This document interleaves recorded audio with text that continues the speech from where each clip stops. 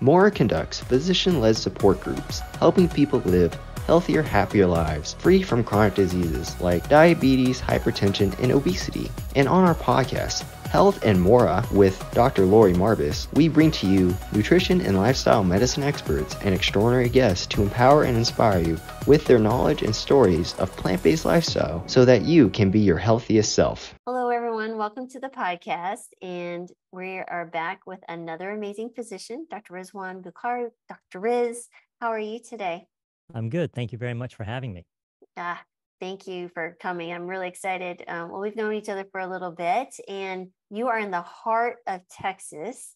And so I can't wait to hear how this plant-based story evolves literally in some of I think the hardest communities to go plant-based would be Texas. So can we hear a little bit? First, let's just talk about why you even wanted to become a doctor and how that story evolved, and then we'll get into the others. So I am a first generation American.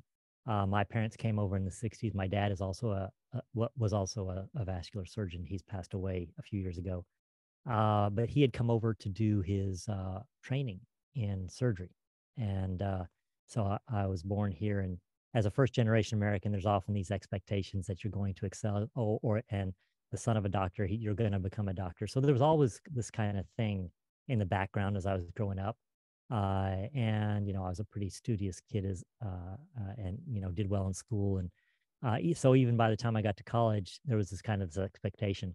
Now, funny enough, I got to college, university around the time that computers were starting to become a big deal.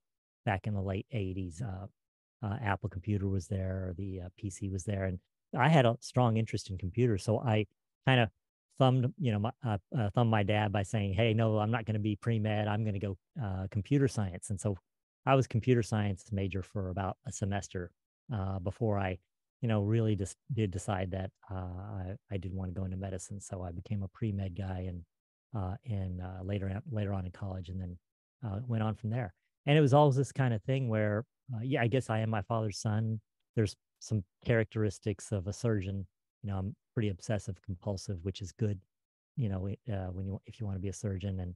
And I enjoyed the concept of where if I did something, it made a difference immediately. Surgeons kind of enjoy that, cutting out disease or fixing something. And so I enjoyed that concept. So I naturally evolve into surgery. And then the next natural step was to follow in my father's footsteps, and I became a vascular surgeon. So, and then I came back to Dallas. This is where my dad had done his vascular surgery training, and this is where he had settled down. And so I came back to Dallas in the late 90s and joined him. So can we just talk a little bit about, you just kind of skipped, I just did a surgery and then I did vascular. Oh, yeah. Let's talk about what the intensity here is, because could you describe, so this is, you go to college, you go to medical school, so that's 8 years. And now we're talking your post-medical school education. Could you share with us what the number of years and what that entails? Because I really want people to appreciate what you've done. Well, sure. Thank you. Yeah, so general surgery, the pathway to a specialist is you have to do general surgery first. So I did 5 years of general surgery. And if you want to, if you want to specialize, it's pretty competitive and you have to do well.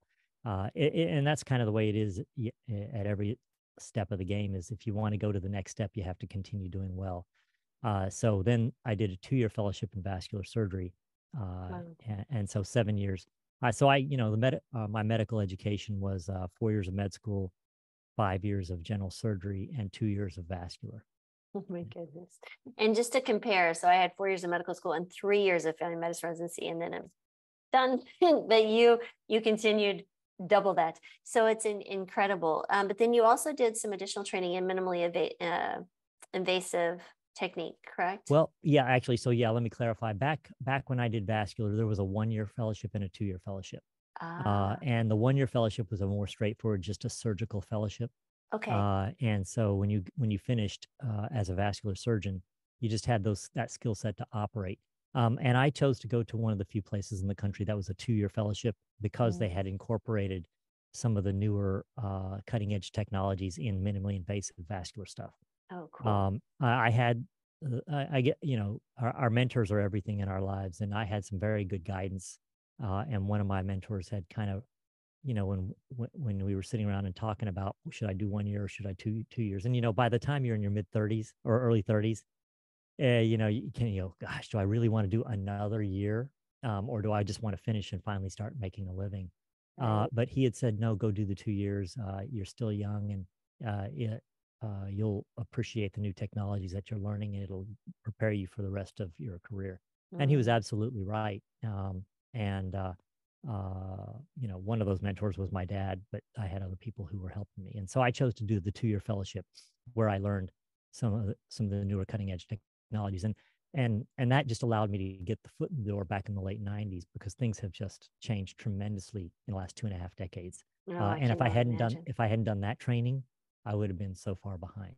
So Wow. Wow. it always allowed me to take the next step and take on the next technology and the new developments that were coming in. Wow. That's incredible. How one decision um, set the groundwork for some amazing stuff. Yeah. Awesome. Isn't that often the case in life? Right. Oh, yes. Yes, yes, yes. Could you tell us a little bit about what a vascular surgeon does? Because I have not interviewed a vascular surgeon on here before. So I'd love for you to kind of go into depth, and which I think will Well, lead naturally to some conversations about other things. yeah, yeah. So there's not a lot of vascular surgeons, and then there's even less plant-based vascular surgeons.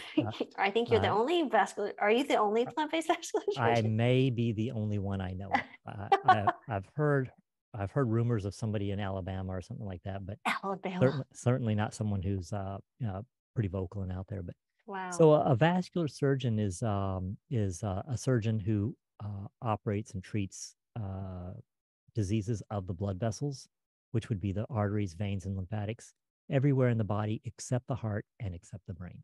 Mm, And so the heart surgeon and the cardiologist treat the heart, and the neurosurgeon would treat the stuff inside the brain.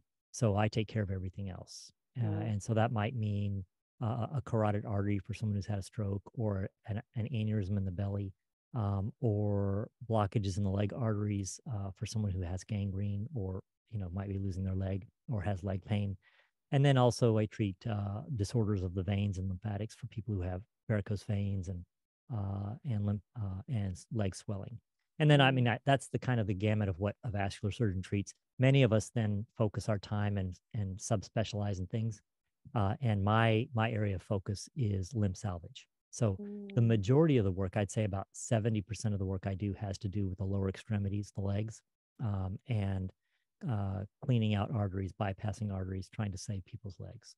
Yeah. Mm. The What rest might be an aneurysm in the belly or a carotid artery surgery or something like that. what percentage of your patients are diabetics?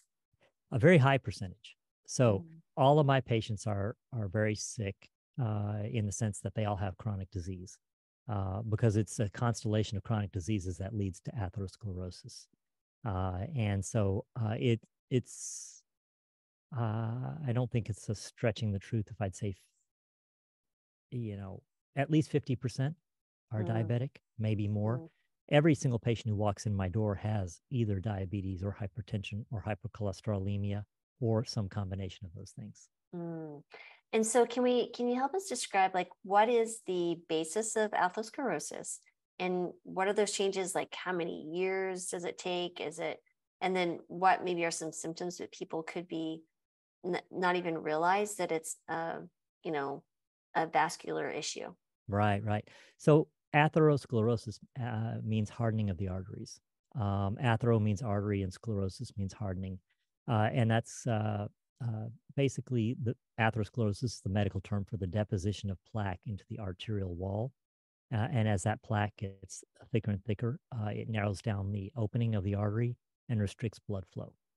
And so whatever that artery is supplying is then affected by the blood flow. So atherosclerosis is kind of a slow, indolent, insidious disease. It starts when we're very young, but it doesn't have impact in our lives until we're older, because it's like sludge building up on the inside of a pipe. At first, a little bit of sludge isn't going to slow the flow down, but as more and more and more builds up, you kind of reach a critical point where the pipes get clogged up. Mm. And so it's we used to kind of characterize it as a disease of older people, and that's because that's the ones who get treated. But it is a disease that starts when we're very young. And I like to talk about this because, in educating people about their lifestyles and how you can make changes, I want them to understand it starts when they're young. And so if they make those changes when they're young, they can affect the long-term impact. So, Mm. there's uh, and a lot of this wasn't really taught to me in my fellowship. A lot of this was stuff I learned afterwards, and when I started to learn about lifestyle and its impact on chronic diseases. But one thing I learned about was a study done on Korean War vets who had been killed in action. You may know this study, Mm-hmm. and darn near 80% of these vets had beginnings of atherosclerosis in their arteries. And these were autopsies done on Korean war vets killed in action. And the surprising thing about that 80% is that the average age was 22 years old. Wow. And so what we learned from that study is that atherosclerosis is present by the time you're 22. And of course, these were called what were called fatty streaks in the beginnings, but that's where the disease begins. So it's starting back in our 20s. At that point, that's what we thought. Now, if you fast, that's in the 1950s because that's when the Korean War was. And actually, I like to make this point is that our diet wasn't that bad back then. Yeah, okay. If you fast forward 70 years now to where we are today, our diet is so much worse as a society than it was then. So if they were getting disease in their 20s back then, think about what people are getting today, and that has been confirmed in various ways. There's been some autopsies on prepubescent kids who were killed for one reason or another, and we're seeing fatty streaks in them. And then I learned something from a colleague of mine. She's a maternal fetal medicine specialist, MFM. She's from Houston, and she was giving a lecture one time at something that we were both talking at. And she talked about how they're seeing fatty streaks in utero. And so basically, the child is beginning while the woman's pregnant is getting fatty streaks based on the diet of the woman. Oh my So goodness. and this is reflected in what I see in that when I started my practice back in the 90s, the average age of my patients was in the 60s and 70s. And now you fast forward 25 years, and it's not unusual for me to see patients in their 50s and 40s. I've even treated people in their 20s. And I'd say Wow. the average age has decreased by nearly a decade in just Wow. the 25 years I'm practicing. So Wow. I'd say the average age of my patients is now in their early 60s. Oh my goodness. It's so curious that you said that as you were talking about this younger generation. We spoke to a cardiologist also in the Dallas area, and he mentioned that his youngest patient that he actually cathed was 22 years old. Mm, Oh my yeah. goodness. Yeah. I can distinctly remember a 28-year-old who I had to treat. Wow. And she had been afflicted with juvenile diabetes. So she Wow. was already behind the eight ball, but she was also very non-compliant in her lifestyle in treating her diabetes. And then she Wow. developed hypertension and a constellation of diseases. And before you knew it, at 28, she had uh, limb threatening. I remember her very distinctly. This was a decade ago, but limb threatening issues with both her hands and her feet. Oh my goodness. Oh, yeah, I think my youngest patient that I ever diagnosed with type 2 diabetes was 13. Wow. Yeah. So, because if you look at our kids now, 20% of the, you know, children under the age of 18 are overweight or obese. Hmm. And it's disheartening and concerning. And then I can't remember how long ago it was. It wasn't that long ago. There was a study in, just outside of diabetes, but cancer. So if you look at rectal and colon cancer, the highest risk age group is 18 to 35. Um, I just highlighted that and took notes on it. A study that was done recently that shows that cancer is occurring in younger and younger people now. oh, Colon cancer. Yeah. right. Yeah. It's unfathomable to think about because I mean, it's just yeah, it's a sad situation. And also other diseases like osteoporosis, we always think of this as a disease of menopause, and it is like no, actually we need to be discussing bone health in children, right? Because that's where those stores are laid up. By the time you're 30, you're done. The doors are closed for the most part, at least per the current research. Right. But Yeah. yeah. Yeah. I think many people think of these things as a disease is of that person of that age, but they don't realize that it started a long time. The building blocks or the foundation of it started a long time ago, in our habits and the way we treat ourselves when we're younger. Absolutely. I always tell patients when we diagnose them with diabetes, like, listen, it's like you invested decades to get here. And so let's, and then they're like ready to change, but like they expect it to happen quickly, which it can happen very quickly. But there's still we may not be able to get them to the optimal health, but at least we'll get them in a healthier state. It's the complicated issue with different patients, but agreed. Again, by the time they get to me, their arteries are so bad, lifestyle changes aren't going to make the gangrene go away or the stroke go away. And so they do need, oftentimes continue to need the intervention or treatment that I can provide for them as an emergency stopgap measure. And I do call it filling holes and putting out fires. But that's what I'm doing. And so then the real change I talk to them about is, start changing your lifestyle. Very much, very, very central. That is the nutrition. But we talk about the other things, but nutrition is very focal to that, and exercise and other aspects of life. But it's not going to make that disease turn around and reverse and go running away right away. But it does make them healthier.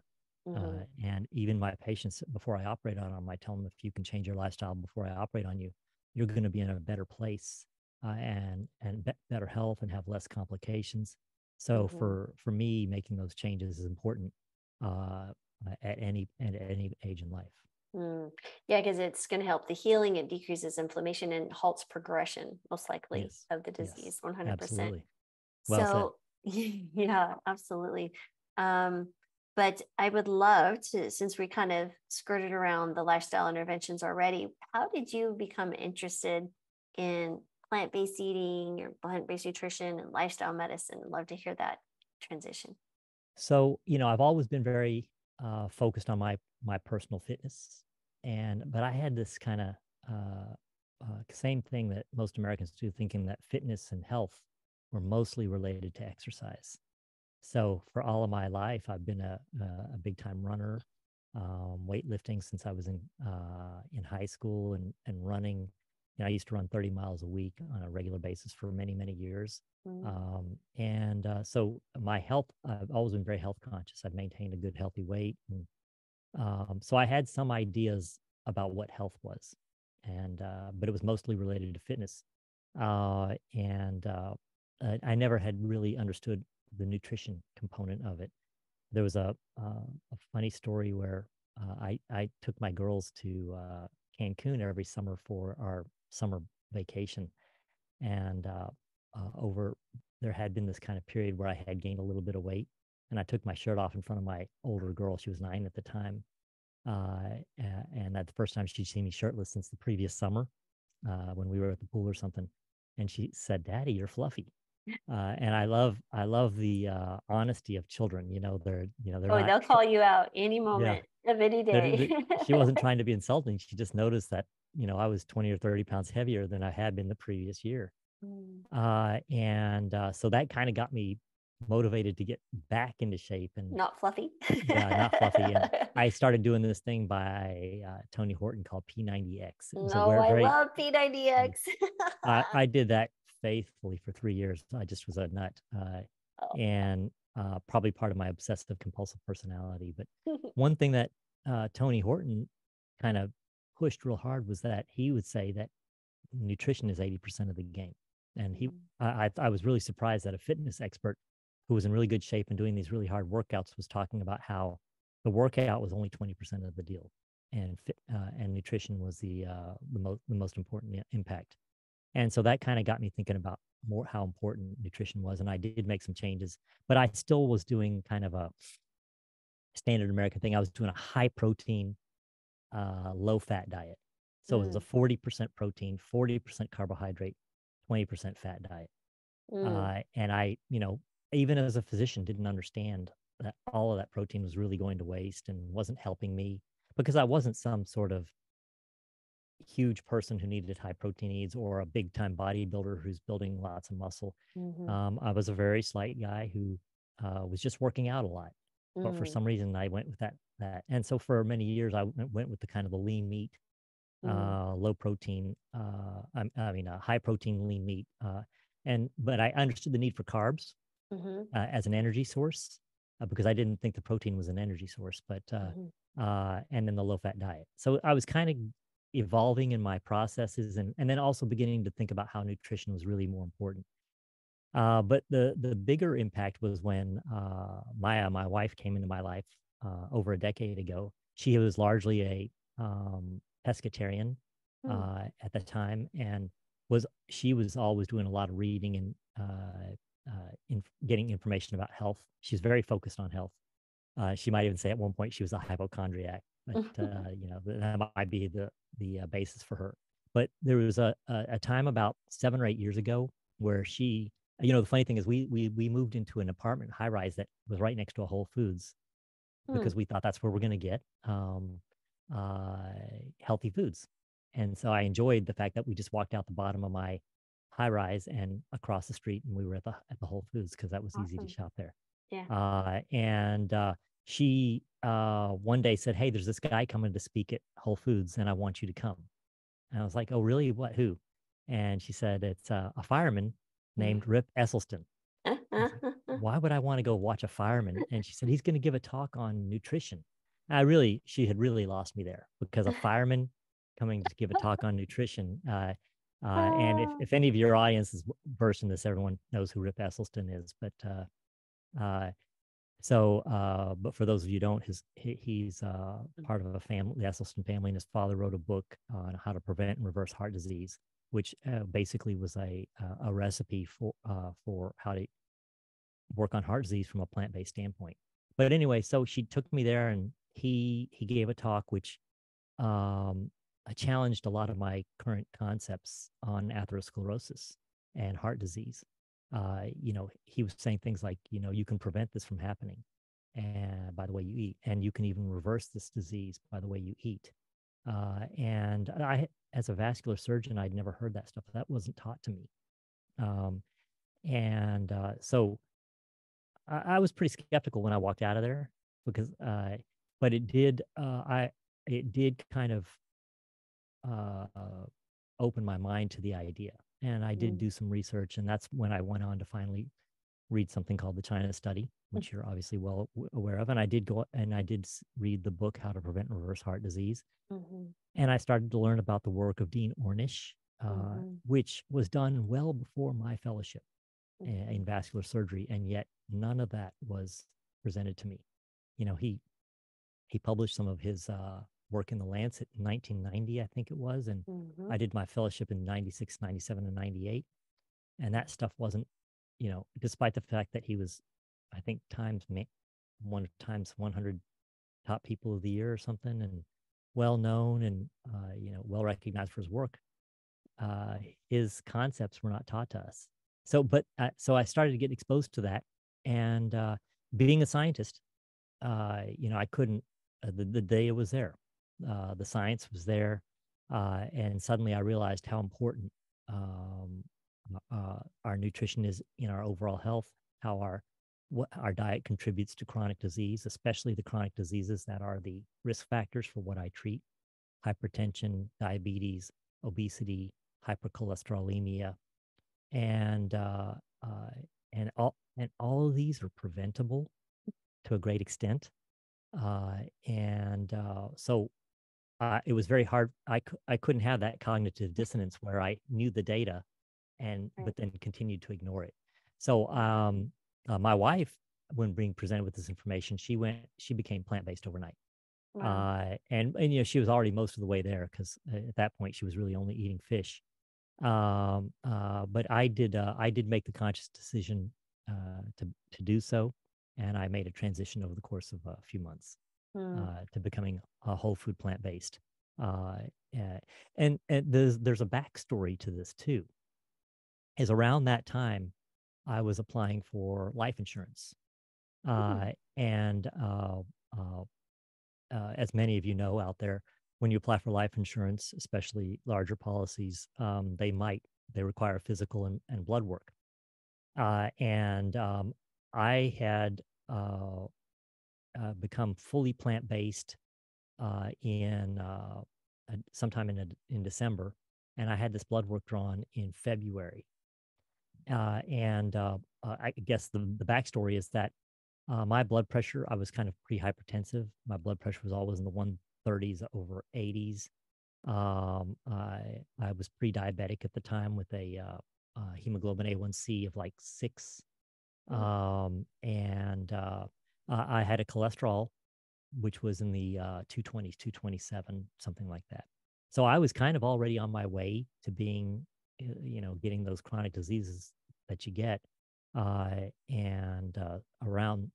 the age of 50, that was when it was, which is then not uncommon for about 1 in 2 Americans by the time they're age 50 are on some medication for a chronic disease, whether it's diabetes or hypertension or cholesterol or something. So I was well on my way to being one of those people. And then when I got my blood drawn for the insurance exam in February, and I had my blood pressure done and everything. Funny thing is, here's a doctor around blood pressures every day, but I got my blood pressure tested once every, 10 6 years. months. Yeah. And so I hadn't had my blood pressure tested in a while, and my blood pressure was normal. My cholesterol was less than 150. My hemoglobin A1C had dropped down to 5.6.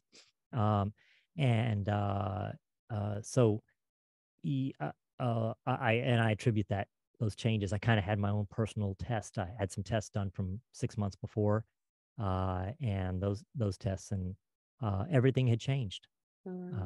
So I was a believer just on my own personal experience. Wow, So you that's kind of, derailed your chronic disease train, huh? yeah. I've subsequently learned too. I'm of Southeast Asian descent. I've subsequently learned that I'm at higher risk for some of these things, cardiac disease, diabetes, hypertension. These all very much in our society, and we're seeing that now in Pakistan and India as their diet has become more westernized over the last 3 decades. There's an explosion in obesity and type 2 diabetes, as well as heart disease. Our incidence of heart disease is around 40% in the United States, and I think their incidence is approaching 52%. Wow. Yeah. Holy moly.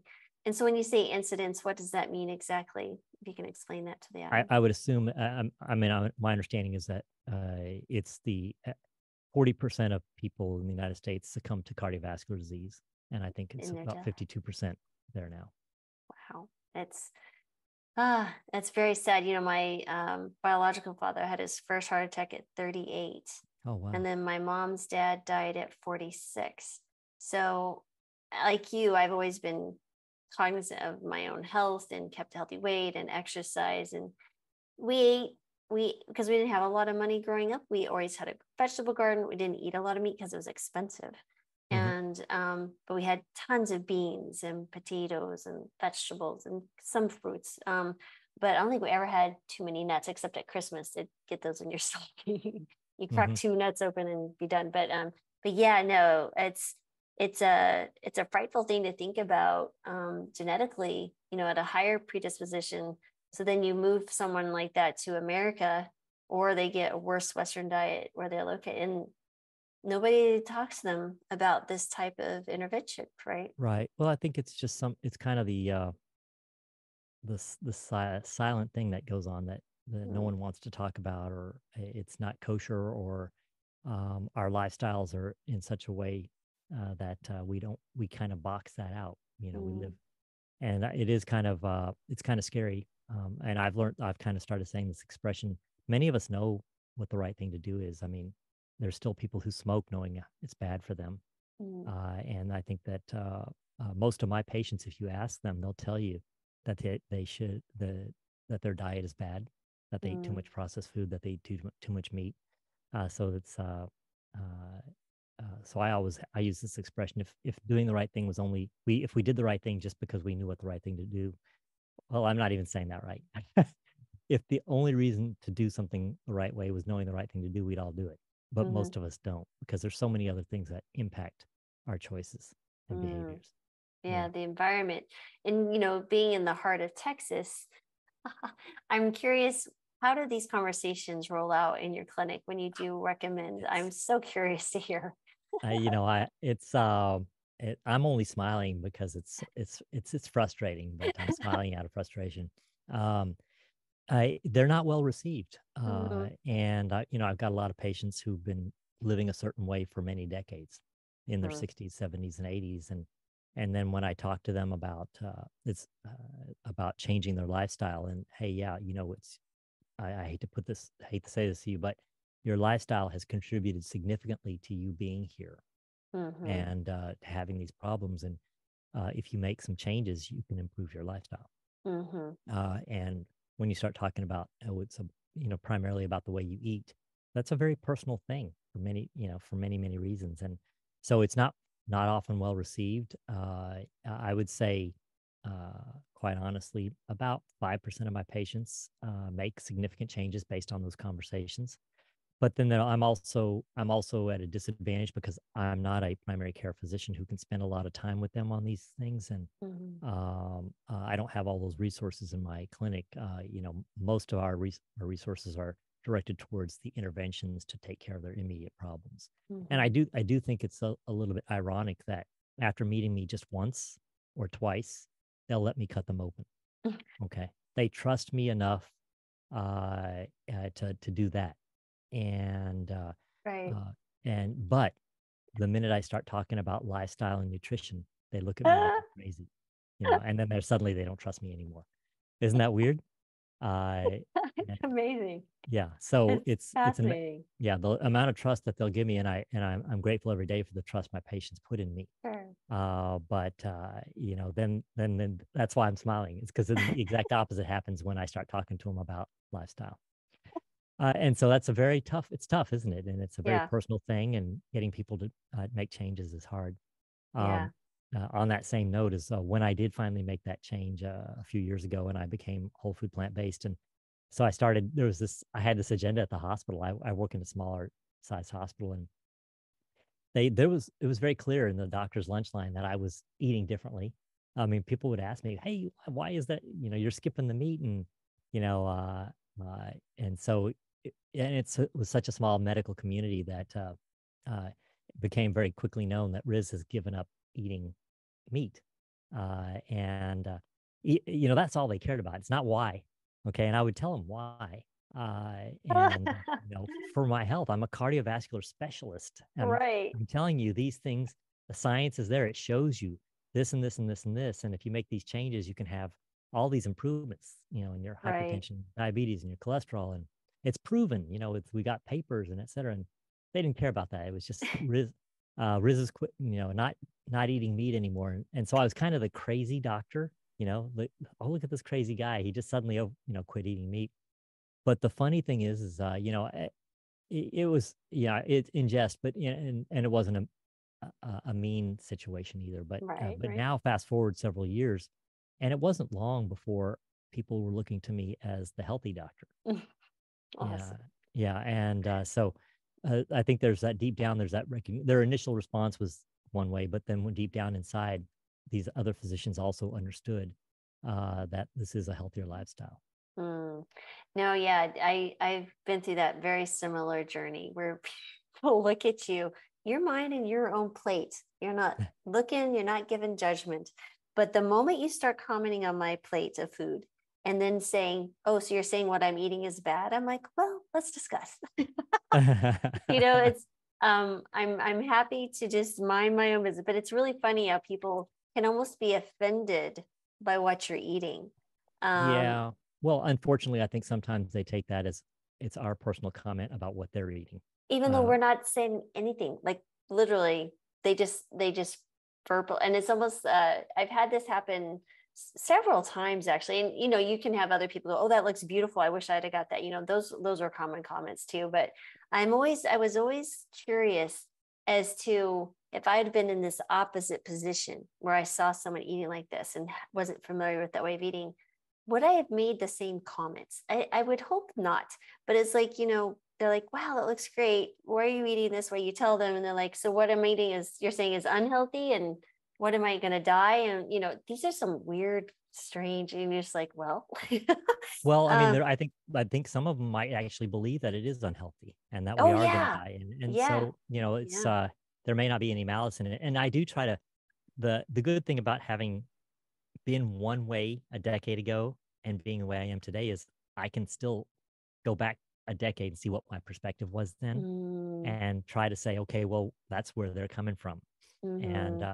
and so yeah, it's like you said, go put myself back 10 years and what would I say about my current day person? Mm-hmm. And I might think I was crazy. Yeah. Mm-hmm. And it's funny because when I went to a plant-based diet, I lived in a little town called Rifle, Colorado. And so it's like a town of 12,000 people. And when you're a family practice doctor and you have three kids in high school and you know everybody, right? And so you would go to the grocery store. And it's funny because you'd see patients all the time and they automatically drawn to what is in Dr. Marbus's cart. Is she actually eating, doing what she's preaching? Boy, if anything kept me on the straight and narrow, not that I wouldn't have Right. anyways, I was like, this was like public accountability on a daily basis. And this is before they had delivery apps for eating food. Right. um, but yeah. No, I agree about the accountability. And it's funny too, because similarly when we go out to eat, Yeah. you think about your choices there and how it impacts what people see.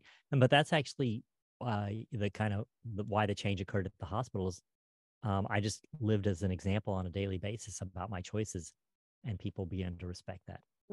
I love that. And do you have you said, 5% of your patients or so are really making dramatic changes. Are any of those stories that you could share as to some of the changes that you've seen occur? Yeah, there's one recent one just kind of coming out of the pandemic that really comes to mind because it speaks to many of the things that we've talked about. First off, he presented at a young age, Mm, a 52-year-old man with a 90% blockage of one of his carotid arteries. I can't remember which side, but wow. one side was severely blocked. We always check both sides because it can occur. If it occurs in one artery, there's a good chance it's going to occur in another. But the other side was pretty okay, Mm, and it did have some moderate disease, so it wasn't zero. Uh, and so I told him that you've got a very high risk of having a stroke, and we're going to have to fix this, and that involves an operation. I'm going to have to cut him open, go down, physically clean out the plaque, and so he agreed to have all that done. Uh, but then he's the one who actually initiated the conversation by saying, "Well, hey doc, this is really scaring me.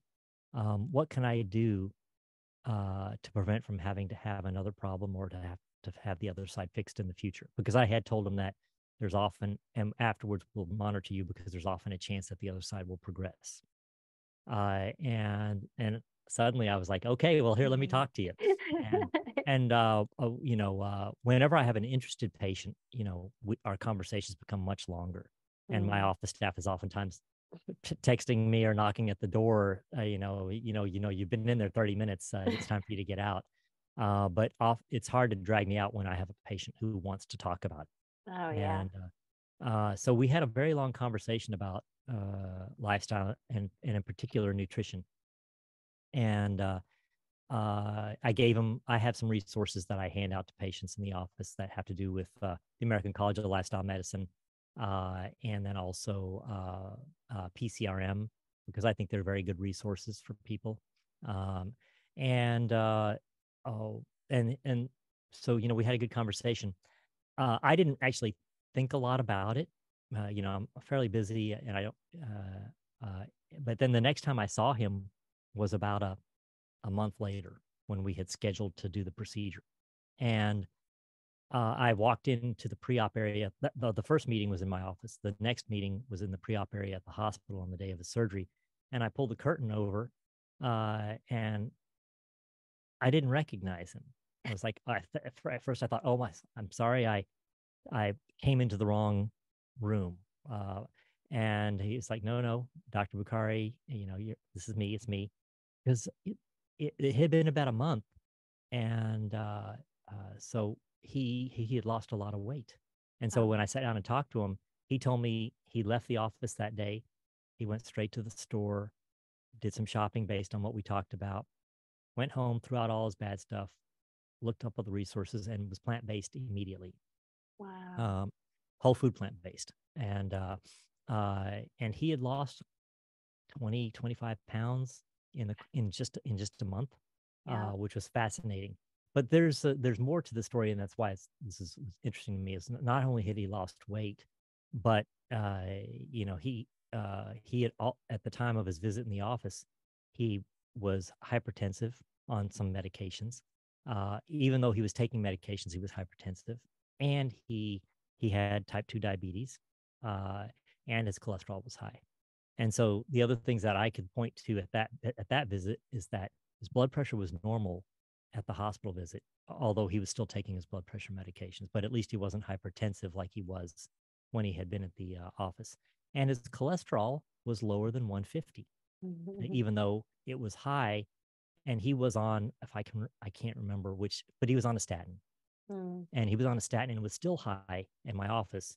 And now it was below 150 at the time of the operation. So there was some, just in 1 month, we're talking 4 or 5 weeks here.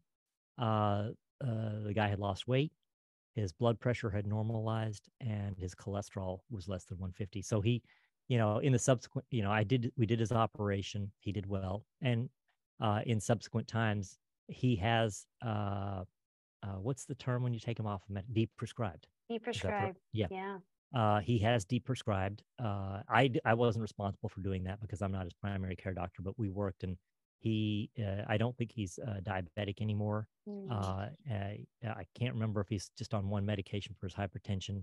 His cholesterol is normal.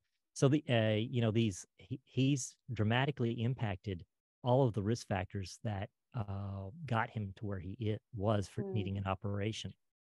So he's done, in my opinion, what he needs to do to live a longer, healthier life. So that was in my opinion, that's one of my more recent great stories. And he won't have to come back and utilize your surgical services because he won't progress, right? We're going to keep an eye on him. Sure. But my active patients, sometimes I'm seeing them every 3 months, and I might operate 2-3 times a year on them. Wow. What I'm hoping is that over time I see him less and less often. As he proves to me that our studies show that he doesn't have any recurrent disease coming on.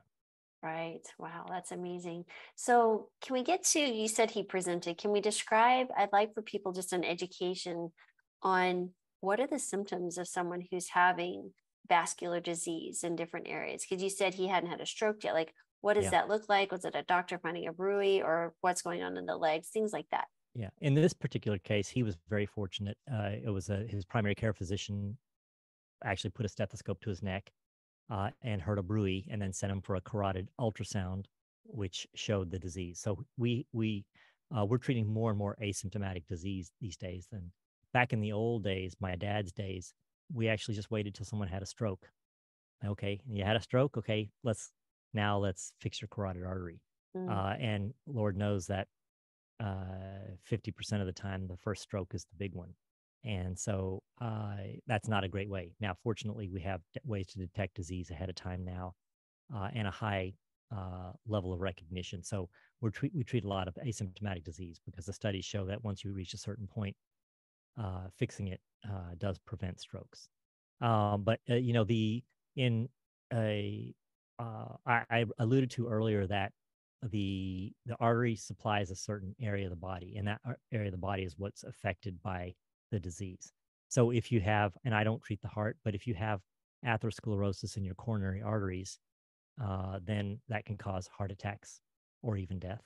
Okay, chest pain is one of the symptoms that people have, but it's not the only symptom. People can feel like just fatigue, or they can feel chest pressure, or they can feel shortness of breath.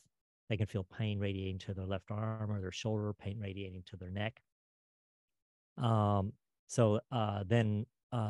for the carotid arteries, which is another common area I treat, TIAs, which are called transient ischemic attacks, are a very common way that people present.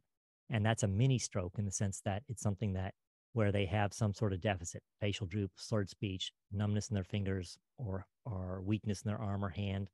But that goes away very quickly. They usually recover within a few minutes to a couple of hours. And that's what's called a TIA. And that's a bad sign. That's a harbinger of a possible stroke in the future.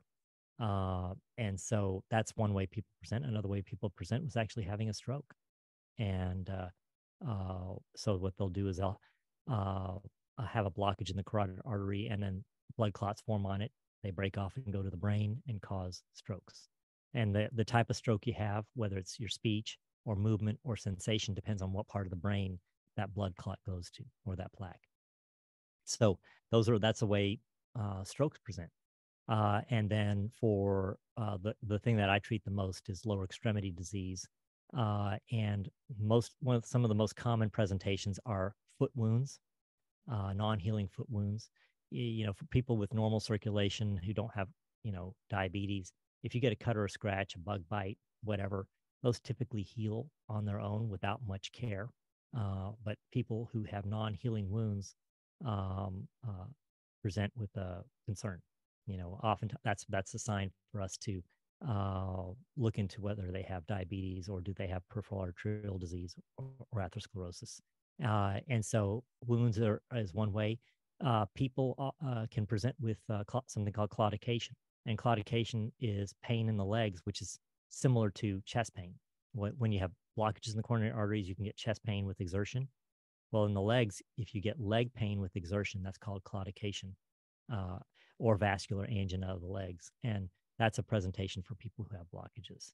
So there's a progression of symptoms that can occur as the blockages get worse. At first, there's no symptoms when they're not bad.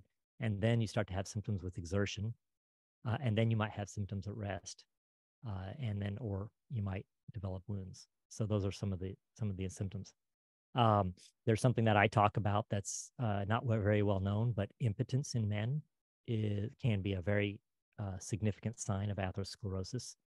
They say about 40% of, I quote these numbers because it's easy, 40% of men in their 40s, 50% in their 50s, and 60% of men in their 60s have some form of impotence. And oftentimes that impotence has to do with a problem or lack of blood flow. And so impotence can be a sign that you have atherosclerosis going on. Kind of the canary in the coal mine. Yes, yeah.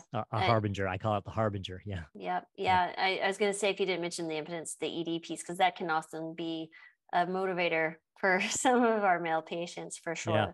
Of all things, right? Yeah. Whatever works. Whatever works. I'm happy to go to the more, caveman, whatever movement, whatever. It's all good. We got to find the right motivator. Works. Yeah. Exactly. What's your why, right? Exactly.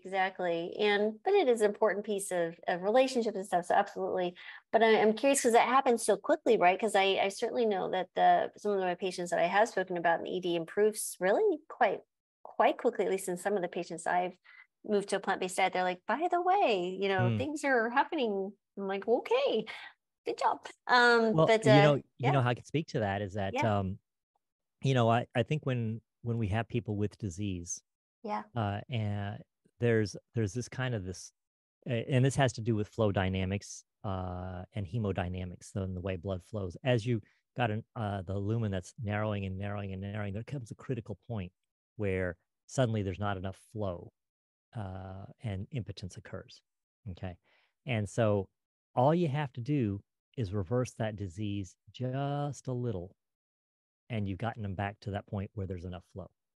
So you're not necessarily reversing all of the disease, but you're reversing it enough and doing enough that it makes an impact. But it's multifactorial with ED. It has to do with vasodilatation, healthier arteries, less oil causing stiffening.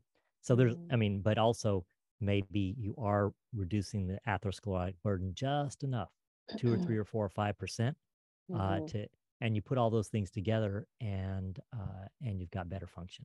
Yeah, and I think it comes along with that is the psychological impact as well, because sometimes if there is an issue, that the psychological concern and the emotional aspect can make it even harder. Oh, no doubt. You put that on top of a physical ailment, and it's a double whammy, right? Yeah.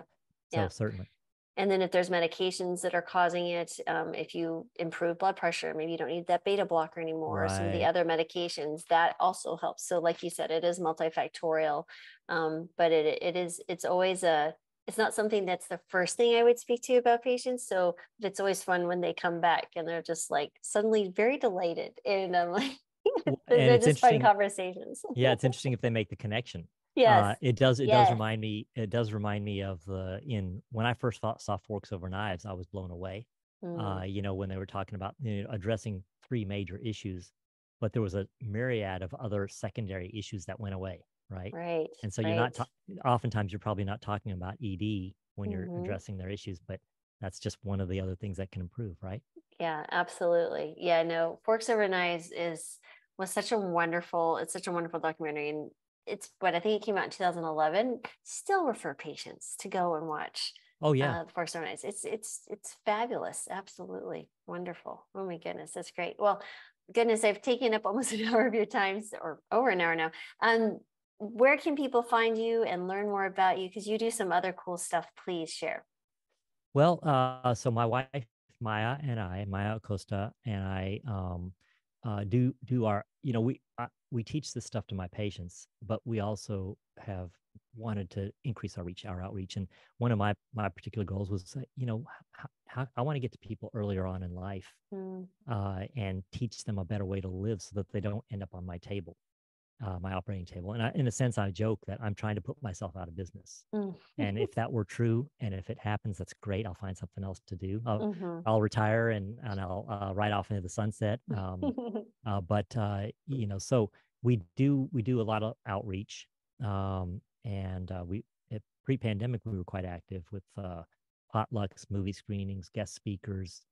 I do a monthly walk with the doc, which I work with a national organization called Walk with the Duck. And so these are a lot of the things that we did do. And then the pandemic hit and we kind of slowed down. Did a lot of Zoom-based activities. I kind of used to joke during the pandemic that I was all zoomed out because we were doing so much Zoom stuff. And Yeah. now I call it, now in post-pandemic era, is that we're starting to become more active again. But oh, we have a website, and it was originally plantbaseddfw.com, and since we're reaching out beyond Dallas Fort Worth, we're rebranding as healthylifestylesolutions.org. Mm. I just want to make sure people were aware of that. So healthylifestylesolutions.org is our website. That actually has links to all of our social media, all of our resources, all of the things that we're doing. But I would like to specifically point out my Instagram is, probably my social media where I'm most active. And that's dr_riz, RIZ_Bukhari, is my Instagram.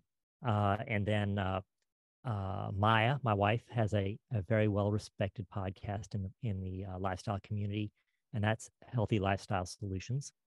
So I would encourage people to go check that out. The funny story there with that is that we started that together back in 2018,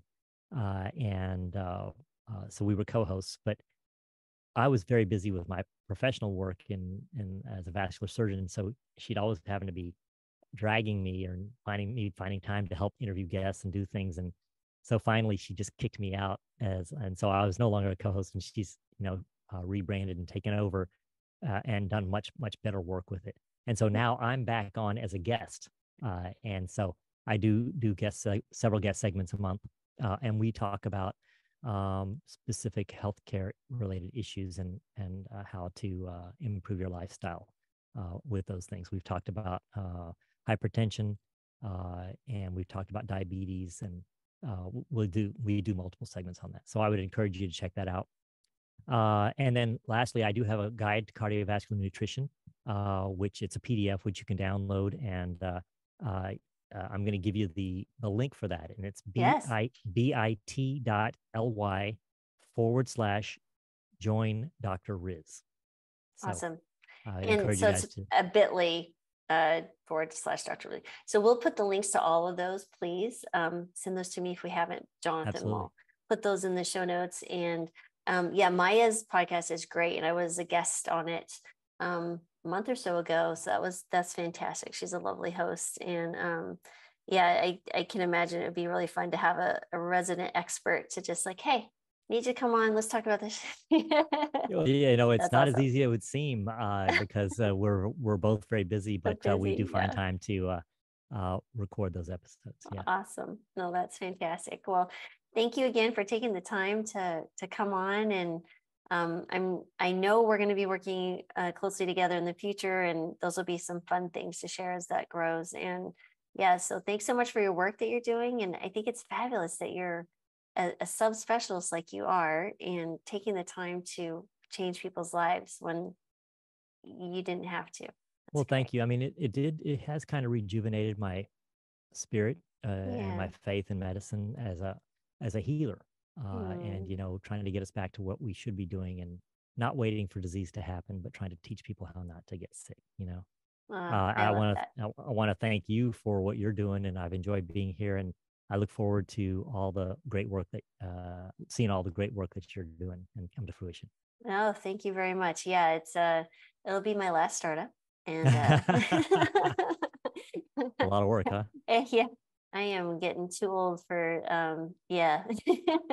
It's well worth it, but I totally appreciate, when you do something like this or anything, you take any undertaking, it doesn't matter, medical school or becoming a parent even, it just gives you a new perspective on people who build businesses. Like the grocery store that you go to, all those products on those shelves, the store itself, the car that drove you there, the house you live in, the board. I mean, it's just like overwhelming to think those are businesses that someone had an idea, put the time and resources in to build so you could have access to it. And it's just amazing to me. Humans are incredible. So, yeah, so it's a fun thinking meditation and mindful of everything that we have. We're very fortunate here. So, but yes, thank you again for your time and expertise. And everyone listen, please share this with a lot of people. I think this is some valuable information.